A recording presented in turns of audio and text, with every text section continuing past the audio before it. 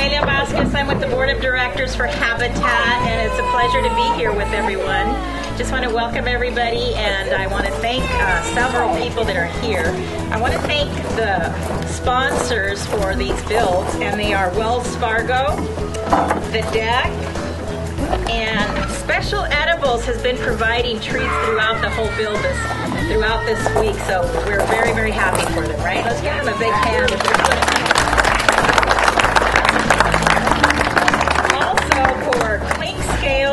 They've been providing the portable potties, the portable toilets here, and they're going to be providing them throughout the whole builds also. So those are very important too, right? Very Clackamas Federal Credit Union is also among the sponsors. We're very happy to have them. Others are the CarQuest Auto Parts, Citizens Bank, Ninkasi, Pepco Designs, and we want to thank also Citizens Bank, and Grocery Outlet has said that when we finish up with the builds, they're going to fill the cupboards for both families with groceries.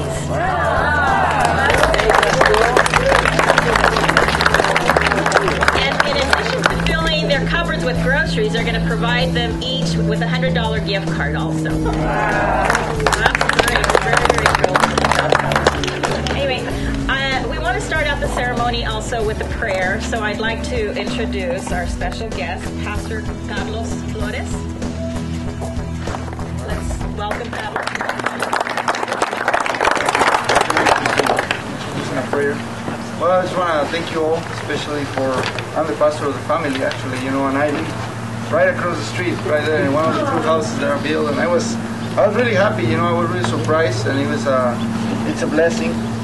Really from the Lord. I cannot imagine other thing. I know the family for a couple of years already. They have been attending our ministry, the Spanish department of the Granby Baptist Church. Well, I just want to thank everybody. I'm really excited to be here, and I feel really, it's a privilege to be here just to introduce in a word of prayer. So let's pray, all right?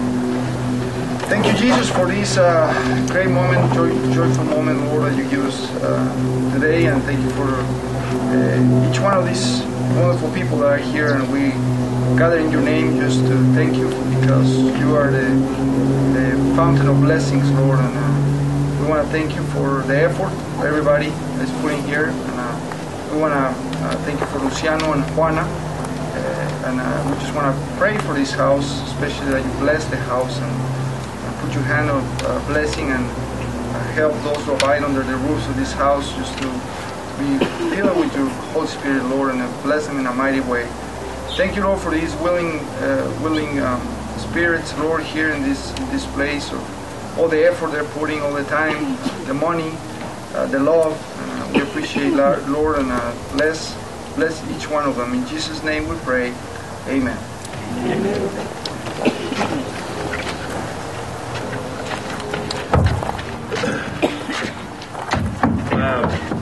For those of you that don't know me, my name is Aaron Huttert.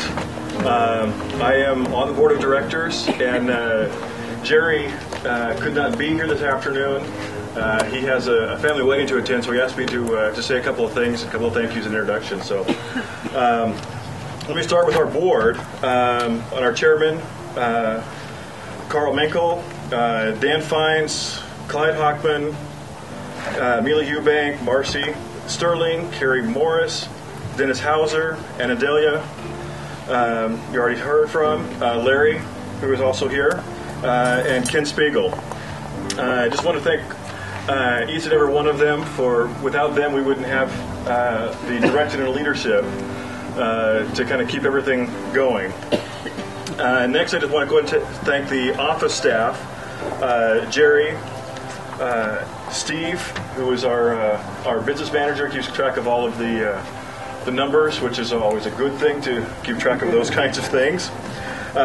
Connie Ferrier, Katie, who is also here, and Megan as well.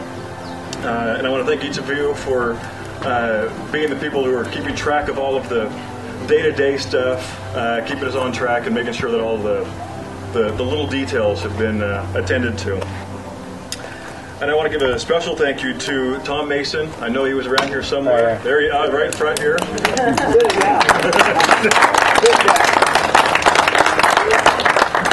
Without Tom, these houses would not be anywhere near this condition, because I'll tell you, if I had to do it, we would still be here trying to figure out how to make sure the concrete is not spilled out onto the ground. So thank you very much for all of your time, sir. You're very welcome. And thank you for fixing all my mistakes I made the other day. I also wanted a quick thank you to all of our sponsors. And Adelia already mentioned all of them, but without each of them, we would not be able to keep up the kind of funding to make sure that we continue to provide all of the houses and all of the supplies and everybody that donated time and equipment both. It's a huge, huge help for us. And so if you get the chance to thank any of those sponsors, you come across to see them, I just want to ask you that you thank them in the way that you feel appropriate. And last, I want to go ahead and thank all the volunteers. Many of them are standing right here, as well as those who've been in the last couple of days and last weekend, just put in the hours and swinging the hammers. Because without that, there's no way we could be able to get any of this done on a schedule that would meet anything. So thank you for all of the blood, sweat, and tears, and the donations that you've been able to raise, both yourself and through other sponsorships. That's very good. So thank you very much for doing that. And last of all, of course, I just want to thank God that He's given us the opportunity to be able to provide such great services and connections in our community. Thank you. Thank all of you.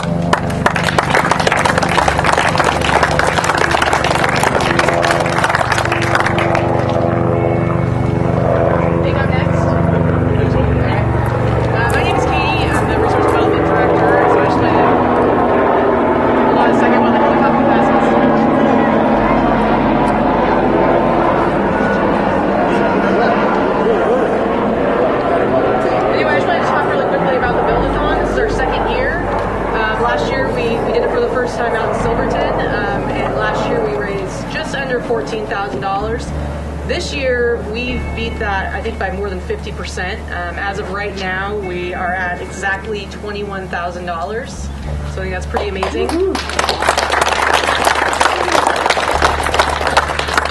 And this year, we decided for our individual fundraisers, we put out the challenge that anyone who could raise the most money of the individuals, raising at least $2,000, the person that raised the most, we were going to send to Nepal this year to participate in a habitat build in Nepal. And so we actually ended up having a couple of different people really take that challenge and run with it. And we were amazed by how much they were actually able to raise. And we started talking about it amongst the staff and talking to the board of directors. And we decided that because of how amazing they were doing, if they could each raise $3,000, we were going to send both of them. And they met those challenges. And so first of all, I want to bring Zach up here.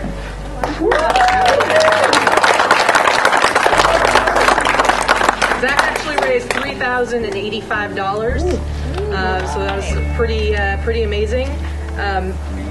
Jim, come out here.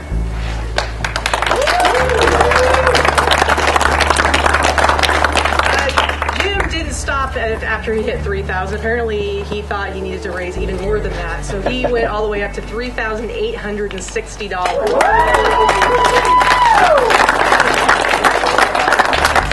This competition, they didn't end up hating each other. Now they love each other because they get to go travel to Nepal together.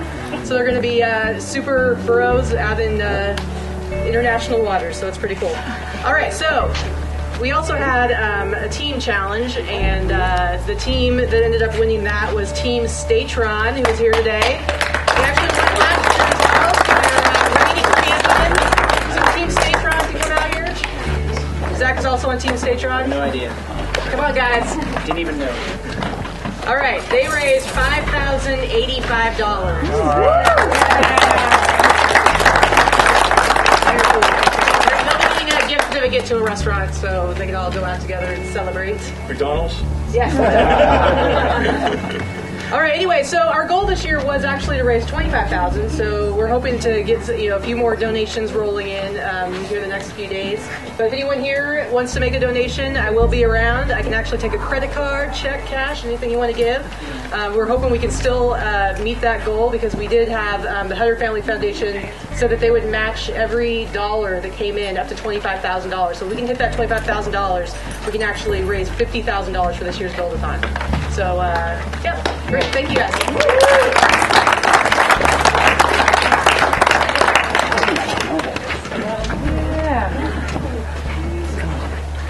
Nice job, Hughes.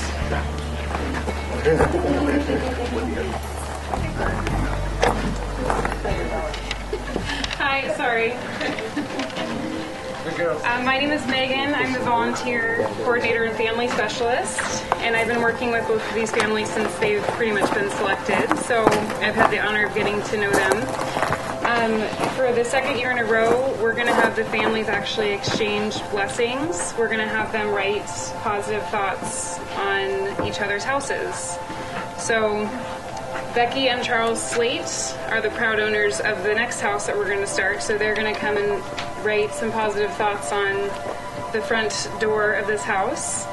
And since we haven't been able to start on the second house, we're going to have Juana and her 3 girls write some positive thoughts on what will be on the front wall of their house.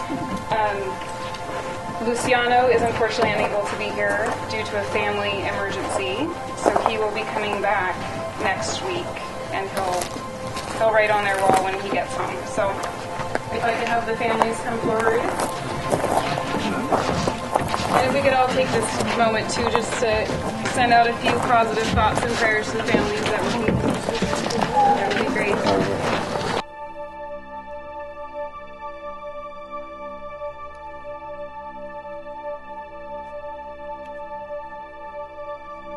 And while they're writing, I just want to mention that We'll get her done. from the Build-A-thon, we've actually had 289 hours of volunteer labor come onto the site, and that's not including all the time that Tom and his regular crew of volunteers came out to get this ready for the Build-A-thon. So I'd like to give them a big round of applause for helping out with that. Both of the families are required to put in 500 hours of sweat equity into either their home or another Habitat home.